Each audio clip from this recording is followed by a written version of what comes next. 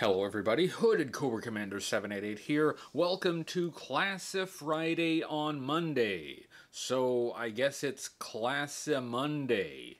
Doesn't have quite the same ring to it. Following up my review of Sergeant Slaughter version 4, I want to look at the G.I. Joe Classified Series Sergeant Slaughter. Finally, we have an official G.I. Joe Sergeant Slaughter in the 6-inch scale. Let's start by looking at the box. This is the no plastic box, so there is not a window showing the action figure. Instead, we have this awesome Adam Riches artwork. Adam Riches is well known for doing G.I. Joe packaging art, and he gives us Sergeant Slaughter in multiple art styles. On the side of the box, we have a close-up of Sergeant Slaughter with some sky strikers reflected in his sunglasses. This is number 53 in the Classified series, and on the back of the box, instead of having that generic poster-style artwork, we have some photos of the toy. We would normally see this through the window pane on the front, but since this box doesn't have that, we get photographs on the back. Since this is not to scale, it tells us how tall it is. Classified figures average 6 inches tall, but this one is a little taller, as Sergeant Slaughter should be, at 6.75 inches or 171.3 millimeters. There are these symbols which represent his specialties. These are repeated on the side of the box. This symbol means he got a 5-star Yelp review. This is the logo for Cobra Kai Karate. He learned the Cobra Clutch at Cobra Kai.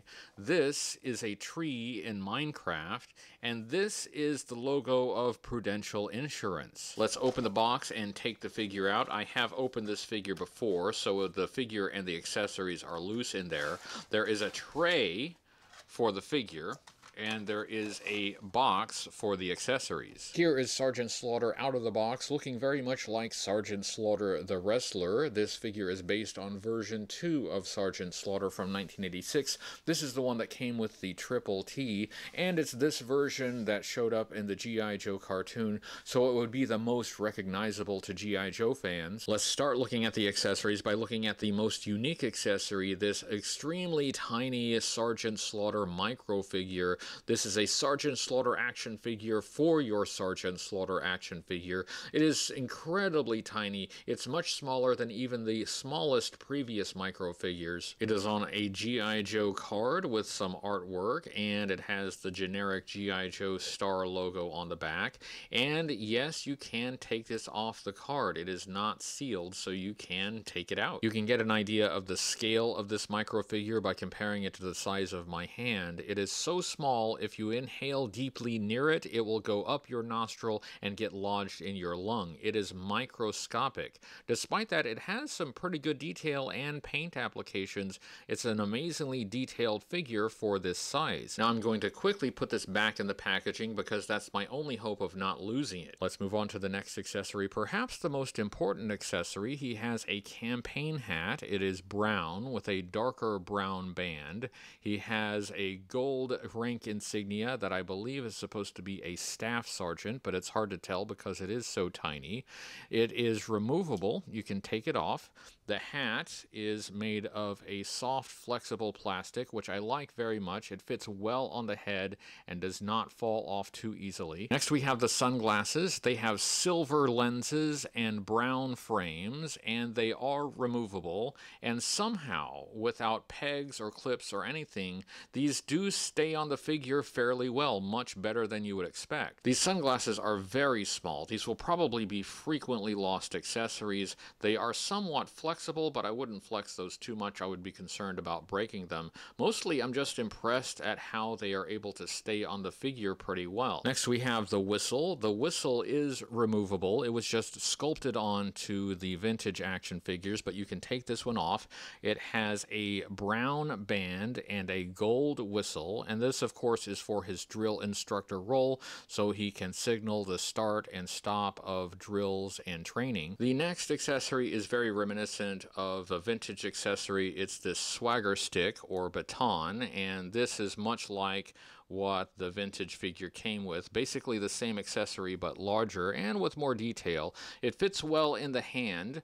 The accessory is a brown stick with a black grip and a gold cap, and then there's this black curly Q thing at the other end, which I think is supposed to be like a leather strap in motion, and I understand what they're going for here. I'm just not a fan of this little extension here on the bottom. The version 2 Sergeant Slaughter only included the baton accessories, so the classified figure already comes with a lot more. The next accessory is the only weapon, this assault rifle. It is in black plastic, it has some paint applications, it has some brown furniture.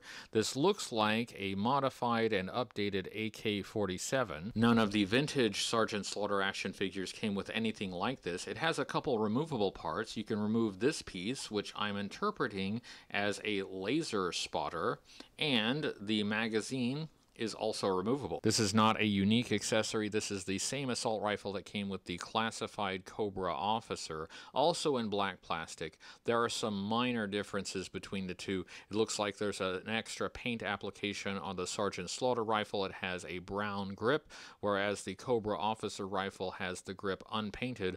Also, the brown paint is a little lighter on the Cobra Officer and darker for the Sergeant Slaughter rifle. Even with these minor changes, this does feel like something that was just thrown in because Sergeant Slaughter needed an extra accessory. The final accessories, if you can call them that, is the extra hands. This figure came with 8 hands, 6 loose and 2 on the figure, so you get 4 hand poses. You get each of these 4 hand poses for both the right and the left hands. I'll show you how this works. Right now, for the right hand, I have the gripping hand, so he can hold accessories, but I can take that out. Each hand has a stem that fits into a hole on the wrist, and I can replace it with the right hand in the grabbing pose. Right now for the left hand I have the fist hand for punching, but I can remove that and replace it with the pointing left hand with the index finger extended for when he wants to make his point. The hand poses you get for both the right and the left hand are the gripping hand for holding accessories,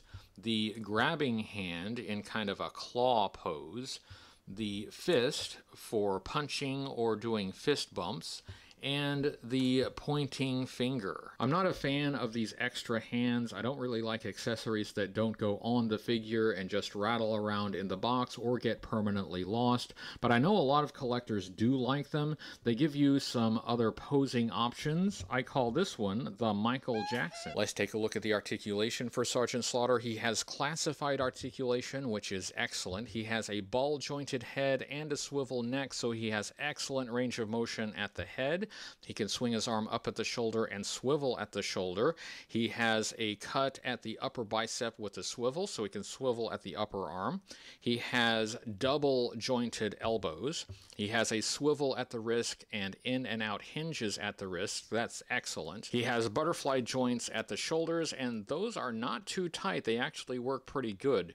He has a hinge at the rib cage, so he has a bit of an ab crunch. He has a ball and socket joint at the waist, so he can have a pretty good range of motion at the waist, around and up and down. He has a leg split. He can move his legs forward at the hip and back a little bit, not as much. He has a swivel at the thigh cut. He has double jointed knees. The top joint on this one is very tight.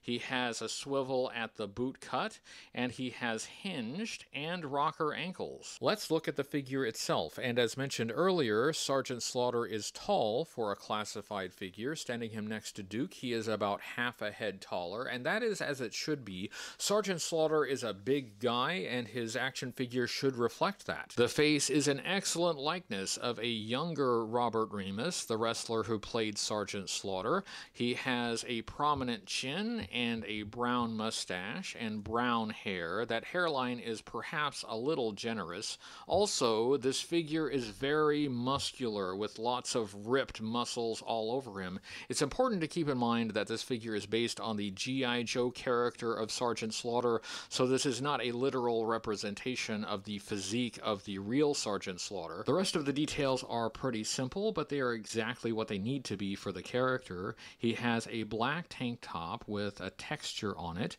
He has black wristbands. He has a white belt with a gold belt buckle. On the version 1 figure, this had the Marine Corps emblem, but this is a plain gold belt buckle. As with the version 2 figure, the legs have a camouflage pattern. He has green BDU trousers with a brown camouflage pattern. He also has texture. I like how they add texture to these figures, makes them feel more realistic.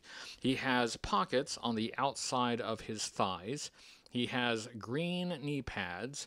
He has jungle boots with green canvas sides and green laces and black toes, heels, and soles. If these legs look familiar, they were also used on Tiger Force Outback. The same legs, different colors. I don't really mind this reuse of parts for classified figures. These cost-cutting measures mean they can give us more figures, which I am for. I would have a bigger problem with it if they literally reused parts without changing anything, but here they have different colors and Outback has some accessories on the legs, so even though they have reused parts, they don't look identical. Looking at Sergeant Slaughter overall, I like this figure. This is one of my favorite classified figures so far. It's not as flashy as, say, Serpentor, which has a lot of gold and minute details and came with a small vehicle, but the details on here are exactly what you need for Sergeant Slaughter. If you started adding more, the figure would be less recognizable as Sergeant Slaughter. This was a premium figure, so they tried to give us some extra accessories, but I can live without the bonus hands, and the assault rifle does nothing.